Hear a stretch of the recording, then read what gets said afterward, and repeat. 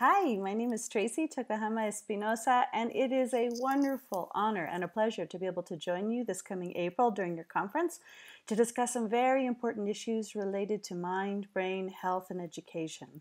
We'll begin by looking at some things related to neuromyths, the way that we might believe things that aren't really true about the brain that could influence our interactions with students.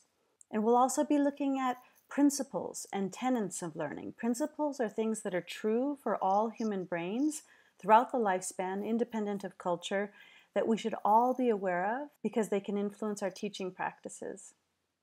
But we're also going to be looking at tenets. Tenets are things that are true about the human brain, but they have a huge range of human variants. For example, motivation is really important for all of us in learning. However, what motivates you doesn't necessarily motivate me. So there are things that are true about the human brain that we need to learn about, but that we need to accept have a huge range of human variability. We'll also briefly look at this idea of how culture can influence learning outcomes, and then leave you with some big ideas about instructional guidelines. What can we then do if we know all of this information about the brain?